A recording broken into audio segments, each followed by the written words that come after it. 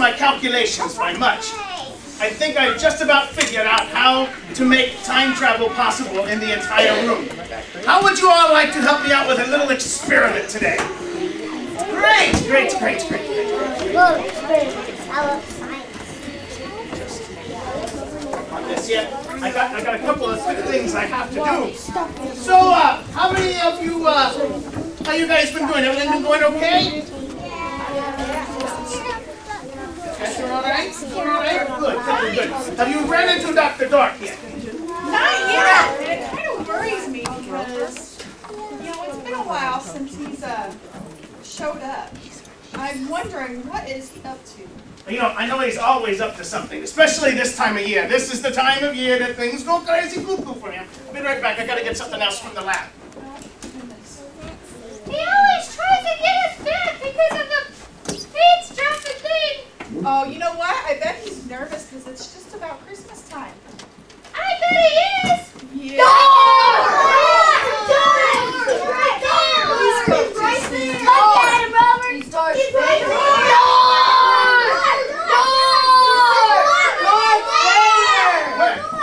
Don't stick him nowhere. It's okay. Door. It's all right. Behind the curtain. Let me see if I can make these adjustments just right. Yeah, you know what? Dr. Dark seems to constantly be having issues.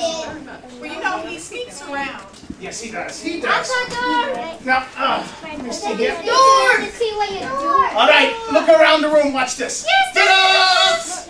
Ooh, look at that. Ooh, I like the horn. Yeah, well, this is our flux expander. This is what's going to make time travel possible for the entire room. I have to get this teleportation thing working on here also. Don't close the door. Teleportation. Door. Let the door. So minor adjustments will just about be ready. Let the door. Oh, hello there. Look at that. It's Dr. Dark. Yes, sir. It is. That is naughty thing. Did you miss me? No, I didn't miss you at all because I wasn't taking a swing at you. If I would have made a swing at you, I would have connected. I don't get it. We all would either. Miss? Swing? No. Miss? Yes, he- I'm not a miss, I am a doctor. Will you stop messing with my hair? Alright, so, He was probably just looking for rats because it does kind of look like a rat's nest. there is no rats in here. Wonderful, wonderful. So what are you doing today, Dr. Sparky? Yeah, I'm just making some minor adjustments on the old time machine. On the old time machine, what are you planning on doing with the old time machine? Putting you back in it and sending you back to the future. Oh, I don't want to be doing that. Yeah, it seems like last time you did that, you really goofed things up like always and got power surge here. Yes, I Who did. we've not seen in a while. What's going on with that? I have no idea what's happening to that goat-loving ninny. I don't even know where he's at. I You know haven't what? seen him, and that's for the best. At one point, you were the one who got the goat-loving ninny here. That is true. It's all your fault. Well, it didn't work out like I planned. I didn't have Gerald at the time, so... Nothing works out like you planned it, dork. Hey! Yeah, all of our local tests have been working out now that I have Gerald here. So Oh, was see, if I would have had him, then Power Surge wouldn't have worked out. Oh, yes, maybe you should send Gerald back to the future with you also then, huh? That might not be a bad idea. Yeah. Okay, so... Alright, so... Hey, how are you doing with your britches anyway? I know that My belt is as tight as possible. every year he loses his pants. Did you know that? Every Christmas time he loses his pants. Yes, every year. It's every Christmas. I Been lose my happening for pants. what, and I about can't 40 years now? Something like that? Yeah, every Christmas, blah, blah, blah. This one's going to be different though, mister. Different? Yes, different. It's going to be different. Oh, wonderful. This year's going to be different. He's going to lose his pants probably twice now. Ah! No, I've got Gerald, mister. Also, Gerald's going to be losing his pants at Christmas time too, huh? No, Gerald's got suspenders. He's not going. yeah. These aren't going anywhere. Suspenders don't work for the dork. They always pop off and they fall to the ground. It He's doesn't never work. tried that. I've had buttons that malfunction. I've had suspenders that pop me in the face. I've had pants that explode. Expando pants! That was great! Oh, stop telling me about the expando pants. Yeah, he put the wrong button on and they expanded him. Pop! Down to the ground they went. He invented a pair of pants that were going to shrink to fit my size. He was actually trying to help me, he says, but they didn't work out because I think they malfunctioned and they fell off in front of the the entire Science Expo. Yes, I know. You've always had some kind of 2,000 people saw my heart-shaped undies. Nah. He has had wardrobe malfunctions for the last 30-some years. Well, you know what? Like I said, this one's going to be different because Gerald and I have crunched the numbers. We've looked over the problems. We've looked at these systems and all the things that are going on. And I think that we got it figured out this year, mister. Oh, well, very, very good. Very good. He's got it all figured out. It had to be a first time. That's right. So I'm going to go, and I figured that you could explain some of this stuff to Gerald. And you're just going to hang around, aren't you? Yeah, he's going to hang around. Hang around. Yeah, that's he's not great. even going to bother you. He just wants to watch. Well, you know what? It would be fine. We would be more than happy to have you hang around. Really? Yes, we'd love to have Joe. Where do we Wow, it worked. get from? I don't know. We'll find somewhere to hang him from. With those suspenders, we can hang him just about anywhere. Just about finished with the calculations. You just need to stay here, okay? You just stay here. And he's not going to bother anybody. He's just here for scientific research. Yeah, that's good. That's good. He ain't getting it from you, that's for sure. Fine. Well, just stay here and watch, okay? And don't let the dog give you any trouble. He's a flea-bitten mutt. Yes. All right, so stay here, okay? All right, don't be doing anything horrible to him, Dr. Sparky. He's not done anything to you. I won't do anything to They him. treat me horrible every year. I won't do anything to you, Joe. Over. Quite all right. Just Over. about to have this thing programmed, ready to go. Don't let them talk bad about me while I'm gone. All right, stay right here. Over. Back off. Back off. All right. So, Gerald, how's it going, buddy? I hear you're quite the computer whiz. Yes. Why don't you come over here and let me give you a little look-see at what we're doing here.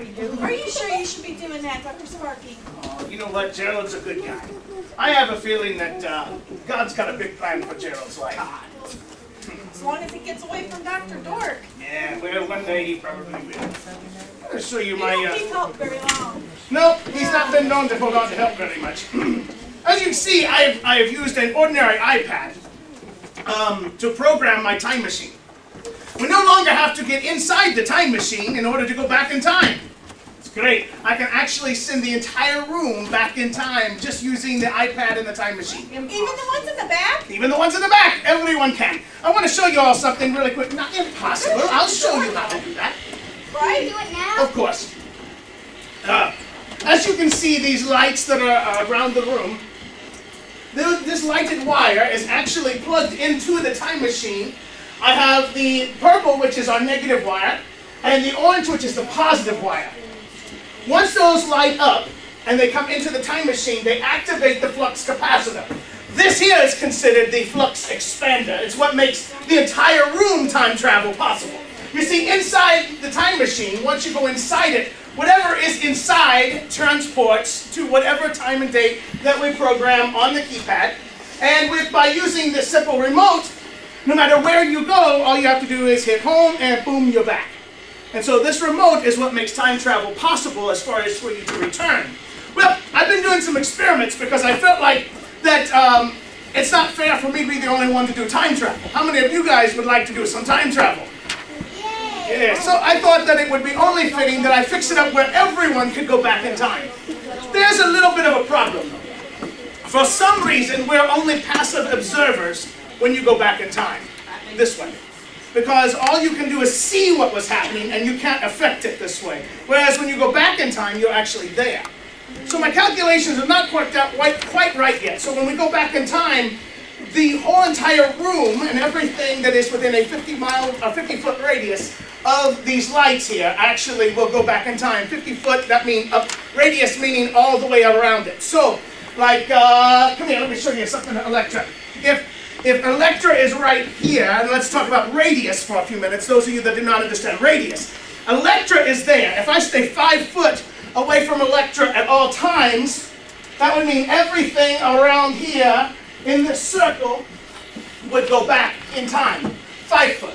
Imagine that 50-foot radius, okay? Now, if anyone was to leave the property at any given time during the time travel, they would walk through that door and they might possibly exit out of our time zone and get lost. So anytime during time travel that you try to make an exit out of this room, you could actually get lost in time if you step out after we've already made our descension. So it's increasingly impossible for that to be a problem. So we have to make sure that no one goes in or out that door just a few moments prior to our time travel expedition. All right, because we don't want to lose you back in 1979. 1979? Yep, that's where we're headed. 1979. 1979 was a very big year for us in the science world, and especially for Dr. Dark. I'm sorry, not 79, but 76. In 1976, it was 35 years ago. Oh, it's okay for you to come in for now. We're not traveling yet. 35 years ago, something big happened to Dr. Dork. And Speaking of Dr. Dork, you guys really shouldn't make fun of him all that much. He isn't that bad of a guy. no, actually, Dr. Dork isn't that bad of a guy, but he gives us a lot of trouble. And increasingly, I wonder why everything started that way. I can show you that, actually. By taking you back to December 23rd, right here, 1976. That was the red letter day that everything happened. December 23rd, 1976. You see, on the 22nd, when we were just kids, we had a Christmas concert. And Dr. Dork was dressed up in his little costume, and he was up on the stage, and he was singing along with all the other children. And in the middle of that song, he dropped his pants on the ground. And it embarrassed him quite a lot, in fact. He was very, very embarrassed at that concert. I'm not going to take you back in time to see that, because that was a rather embarrassing moment for him. Where I do plan to take everybody is, I do plan to take you back in time to the very moment that him and his mom was having a conversation, and Dr. Dork decided that he would turn on God forever. And at that point, the young man finally changed everything. It was actually quite sad, because at that moment in time is when he decided he would walk away from God, and he vowed to get even with anybody else. In fact, at that point was when he decided that there was no God. You see, Dr. Dark grew up in a church just like I did. In fact, we went to the same church, and we were in the same concert. And unfortunately, for Dr. Dork, things changed. And he became so angry and so bitter toward Christians that he began to harass us. And if you're interested, over the next few weeks, I'll take you back in time, and I'll show you everything that happened that brought us to the point where we're at today. Well, I want to be just like Dr. Dark, so that would be very useful for my research. Oh, Yeah, I'll show up. sure. We'll do that. Are you guys ready for our experiment? Now, according to my calculations, this is the first time I've tried to attempt to take this many people back in time. I have tried this and attempted this alone in here without anyone here, and it has worked successfully. But let me just explain the rules. Are you ready? We are going to be passive observers. Do you know what that means? That means when we come into the room, you will see Dr. Dork, because I've been to this very exact location and this exact time, so I know what's going to happen. This entire room is going to transport back in time to December 23rd, 1976, and you will see Dr. Dork when he was a kid.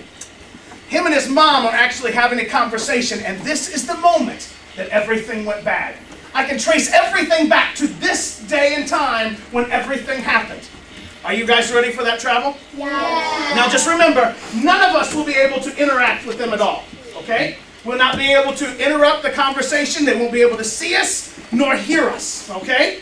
So just because they can't see you or hear you doesn't mean you should be talking loud, because I want everyone to hear exactly what happened so you'll understand what happened, okay? During the time travel, while we are back in time, please remain in your chairs, and whatever you do, do not leave the room, because you could be left 35 years in the past, okay? We do not want to leave you 35 years in the past, so please remain in your seat and be ready. Are you guys ready for some takeoff?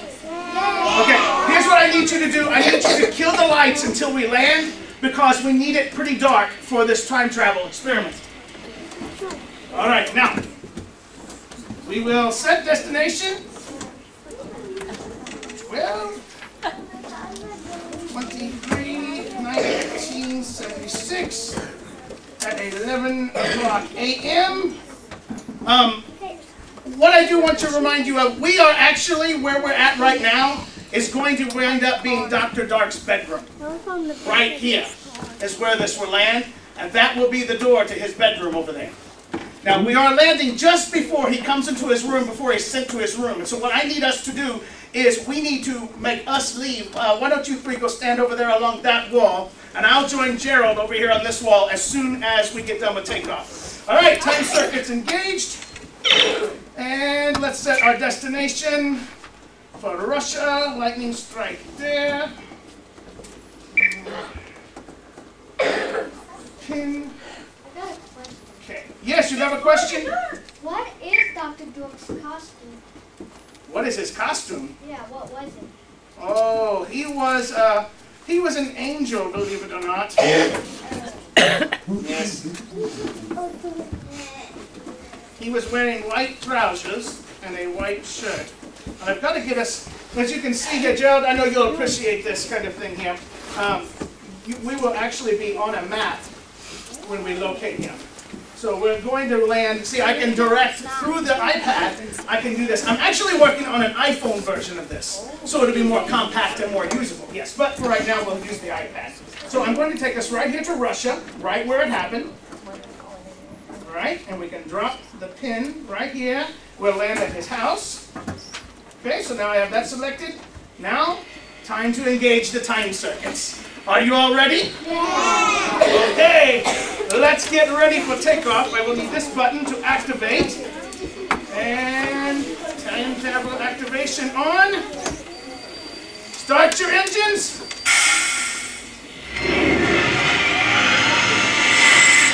Oh, rat! Come on. Engine trouble. Come on. My calculations is, when we get this up to 88, you're going to see some serious doo-doo. Come on, do it!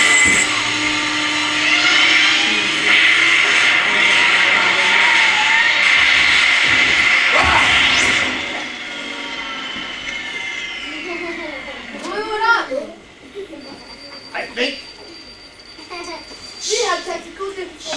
think it did it. Little doggy, where are you at? Little doggy! Where are you at? I cannot see you anywhere! Where are you? You get in your room, mister. I have to talk to you. Get in there. Go on.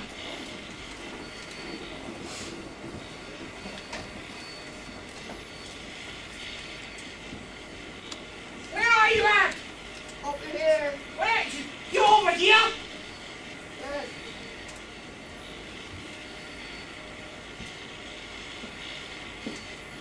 I don't see you. Let me put my glasses on. Hang on.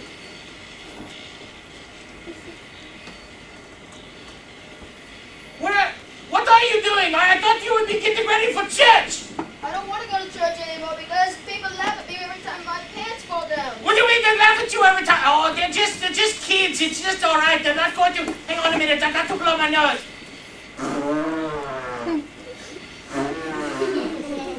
All right. So I got to take care of these flowers, and then I've got to get in there.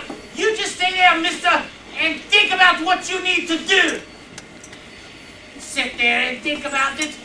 Wait for it. Wait for it. All right, fine. You just stay there, and then I'll be back later. And you think about it. You need to be giving, mister. It's time to you to start giving, pointing to church, and not worry about those mean old kids. All right, I'll be back and not worry about you in a minute.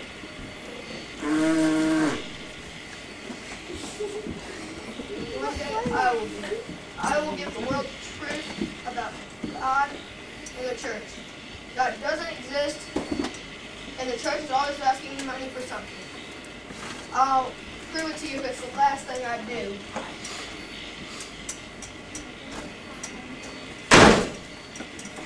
See what I was talking about? One little incident caused that whole problem. He lost his pants, stopped believing in God, and he said that he would prove it no matter what he had to do. And so he has spent the rest of his 35 years trying to torment us and torture us. I've seen enough. Hold on to your hats. Let's go home. No. That's what you look like. Oh no, that's one thing I have to tell you. You cannot run into your past self. It could destroy the space-time continuum forever. Why?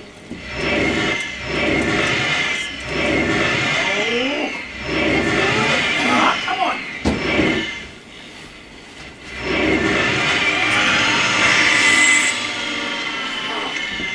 I thought I had the engine running. It get harder. It get harder. Oh dear. Come on. Don't break it. This one is coming. Hold on.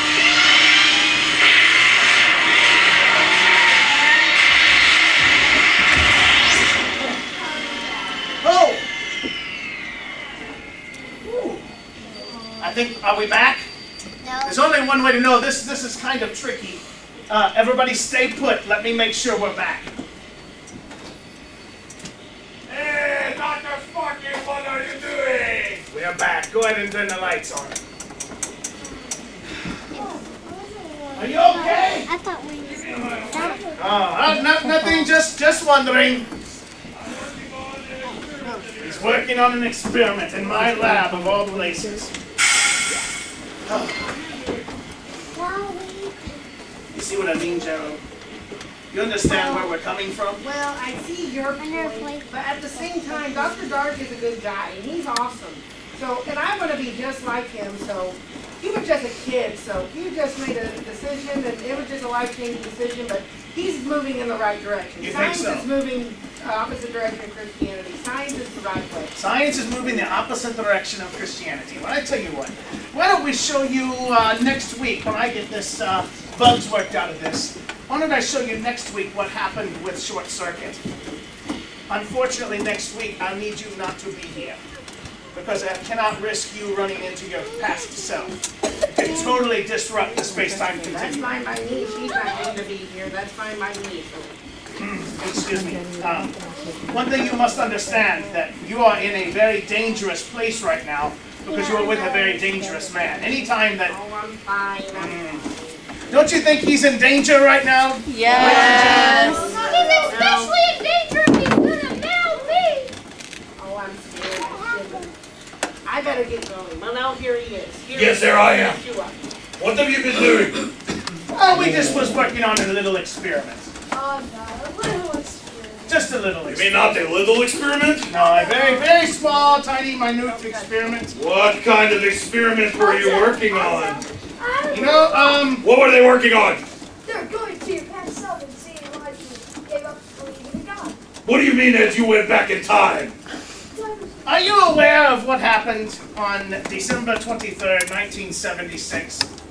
Well, The day after our Christmas program? yes, I remember the day after the Christmas program, I made the decision that would change my life forever. And that was? It was the best decision I ever made, by the way.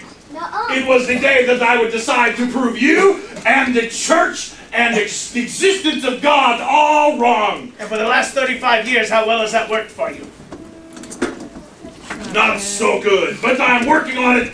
And you know, by the way, the light bulb did not happen overnight either.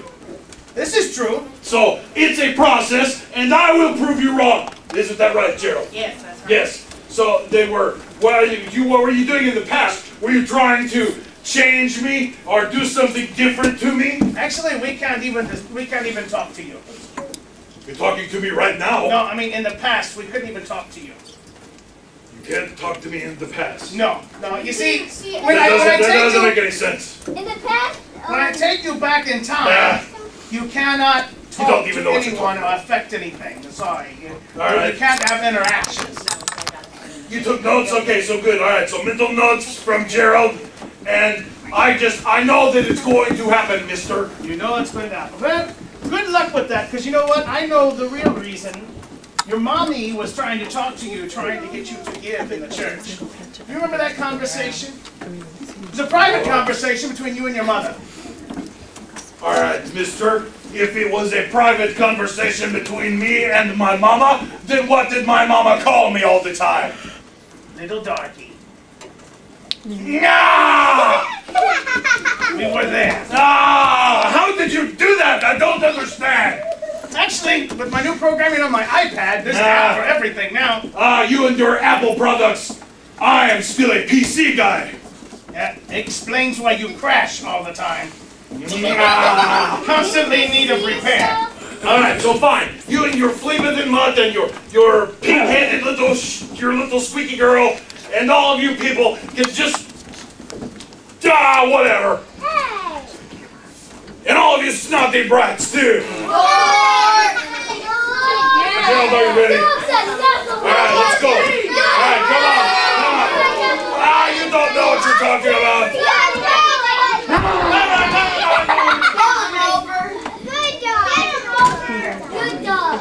You see, Dr. Dark's mom was a Christian. She was trying to get him to give at church. The Bible says that God loves a cheerful giver. And he lost his cheerfulness quite a long time ago. You know, I need to get this time machine fixed and get it repaired because I'd like to take you next week to see actually how he wound up getting a hold of you.